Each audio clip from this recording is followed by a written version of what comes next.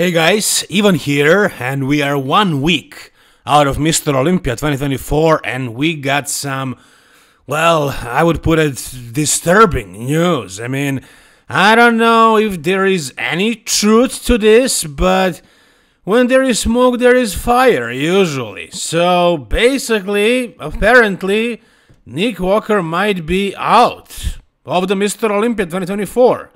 Why? How? Let me show you. Und dann dieses runde Bein. Das schaut Bombe aus.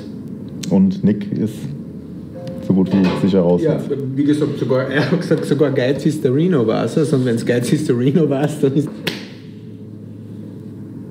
Wir werden sehen. Also auch wenn er sagt, er hat jetzt 280 und eigentlich hat er 255, 260, dann... wird es knapp. Ja. Alright, so I don't know how many of you guys actually speak German. If you do, you can confirm this down below in the comment section. I had German in elementary school and in my high school as well. I understand some of it, I don't speak it really, but basically what these guys are saying here is Stefan Kinsel actually first says that Nick Walker might be out and that Martin Fitzwater knows something about that, and Guy Cisternino also knows something about it. I mean, bodybuilding community is a very tight-knit community. People are speaking, people are gossiping. It's not like these things can really stay a secret for too long. So apparently it got to these guys. So David Hoffman basically said that Nick might be out. Stefan also said he heard something about that from Martin and from Guy Cisternino. And then right here the cameraman also says that Nick is 280 right now, not his usual 250, 260, where he's usually at 1 week out of a show. So apparently, for some reason, Nick is not losing weight. And you guys know that Nick is not posting anything on social media. We have nothing from him. Complete radio silence. We only got this photo. This is the most recent photo from like 10 days ago. And I mean, you can't really get anything from this, man. Like, you can see his face. I mean, right here, it doesn't look like a slim, like a dieting face. You can see his calves, but he has varicose veins. They're always super vascular.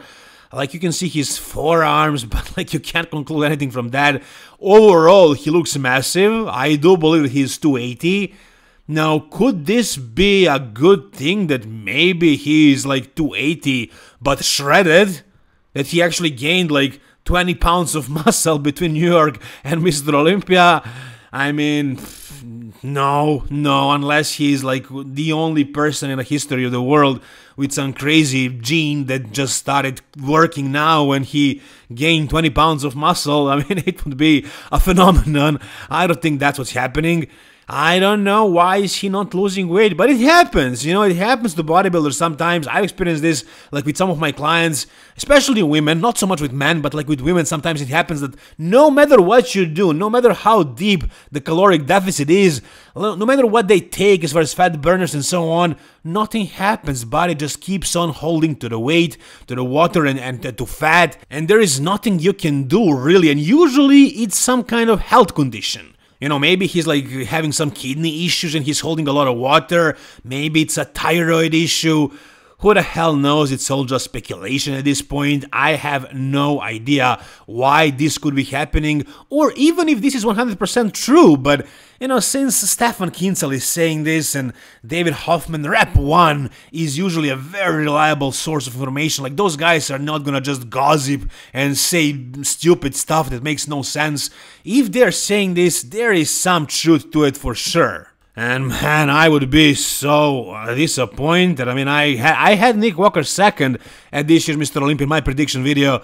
If he doesn't show up, then Hardy will be in that top 3, so all of you Hardy fans can relax. But that also means that Martin Fitzwater might be in the top 5, actually. But I would be so disappointed not to see Nick on that stage again. Man, I just wanted to see him against those guys. Now, if he's slightly off with conditioning, I'm pretty sure he's going to jump in and try and see how will he do if he's just bigger, not super conditioned. But if he is like completely off, like with horrible conditioning, I don't think he would compete and, you know, place like 10th. I mean, I also am very confused. I don't know, why would this be the case? Like, why would Nick Walker not be able to lose the weight to get in condition? I mean, you can be sure that he's not cheating on his diet. Like, maybe those women that I just mentioned, like, you know, beginners, not professional competitors, you know, sometimes it happens, they just want to eat and they cheat on the diet. But, like, at this level of a professional, like, Nick is, in my opinion, probably the biggest professional in the IFBB, like, in the past, I don't know how many years. Like, I haven't seen anybody this focused as him. So if that's what's happening, I don't think it's his fault. I don't think it's his coach's fault. I think the only explanation would be a health issue. But again, I don't know how accurate this is. I mean, we're 1 week out of Mr. Olympia. If this is the case, if he's actually going to pull out, he's probably going to announce it soon. And that would kind of explain why he didn't post anything. It's very much unlike Nick. Even though he said he wants to be mysterious and this and that, I was just still not sure about that. I was still doubting that. And you guys were like, even if he said he's gonna be mysterious, that's it. Guys, these guys, I know what they're like. You know, Nick is not like that. There is something more to it. I'm not sure if he's actually pulling out or if he's gonna just show up with bad conditioning, but there is something. Stefan is saying something. David Hoffman is saying something. The cameraman also heard something from Martin Fitzwater, from Guy Cisternino. There is most certainly something about this. You guys tell me, what do you think? I guess very soon we'll find out what is the real truth. Alright, the very next thing is on the same channel, in the same video as well. It's Martin Fitzwater at 1 week out of the Mr. Olympia. Let's take a look at his conditioning at this point. And, you know, I'll be just honest, I mean, I don't think he's exactly shredded at 1 week out. I think this lighting here is just horrible as well. But I was kind of hoping to see, you know, some crazy level of graininess, crazy level of conditioning at this point. I'm not really seeing it in this video. You're gonna see in a second in a different angle, different lighting, it's gonna be different. But it's not like Martin is bringing some crazy new level of conditioning. But he is 1 week out. I have no idea what kind of protocol these guys are doing. If you guys compete, you probably know that there are many protocols where you're sodium loading and water loading 1 week out. So you get bloated, you get just watery. And then as the show approaches, you get better and better each day. And eventually you get dry and hard. You fill out. He's probably depleted as well here, flat. So his skin is not as tight. But like conditioning, body fat percent wise in the glutes and hamstrings, you can see that he is lean. He's definitely not holding fat, right? So I think he's just watery and flat. And that's why here he doesn't look super ripped and the lighting is just horrible. And usually in the back lat spread he doesn't look the sharpest. He actually got a feedback from Jim Mannion, I think, to not round his back that much in this pose, and I don't think he really fixed that. As you can see, like his waist is nice and tight, you know, abs are looking good, legs are big and full. I think he may have added some more tissue to those legs. I think arms also might be looking slightly better. These are minor changes, guys. It hasn't been that long since the New York Pro, so like if he can be a couple of pounds heavier with the same conditioning, that will be a huge progress in such a short time. But yeah, conditioning-wise, you know, he has Stefan Kinsel in his corner, so I'm pretty sure they're gonna nail it. Like, he doesn't need to be nailing it today at 7 weeks out. And here is my favorite part of this video, definitely looking much better. As far as his conditioning right here in this lighting, it's definitely better. Right, so they changed the position because they realized probably that the lighting in that spot is definitely worse. So here you can see even some lines in the back as well. So yeah, basically Martin is bringing it. He's definitely going to be in shape. Now, if Nick Walker actually shows up in horrible condition, and Martin shows up in great condition, just a little bit bigger, maybe he can take him out this time around. You know, if Nick is not much better than the New York Pro, he might be punished, right? More so than he was at the New York Pro.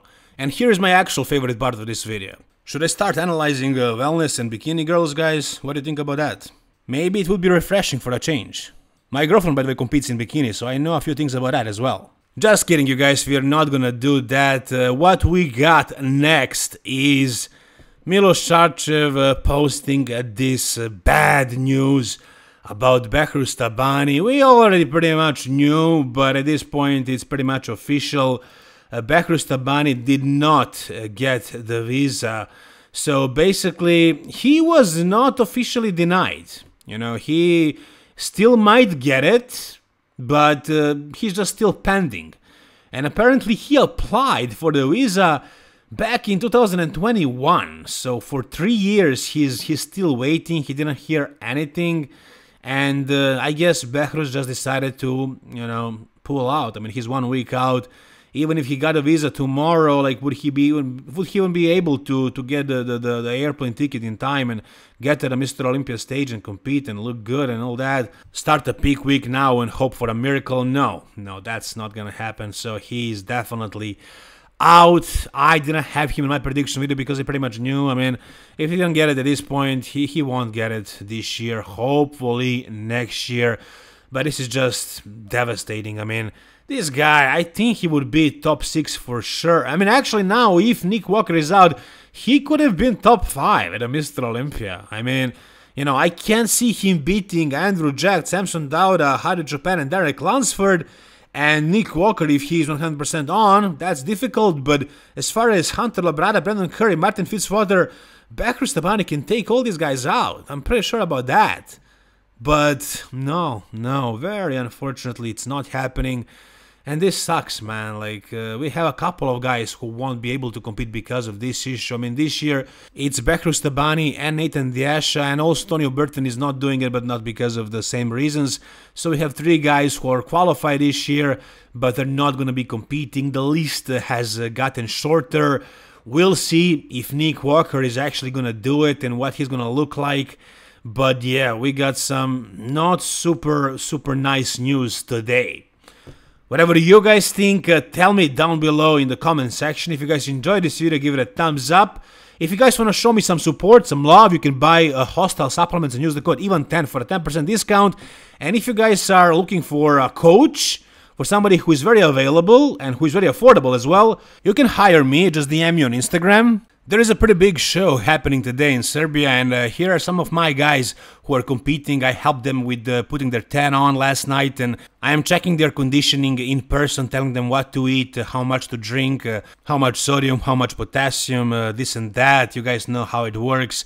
But of course, you don't have to be a competitor. I coach a lot of lifestyle athletes as well.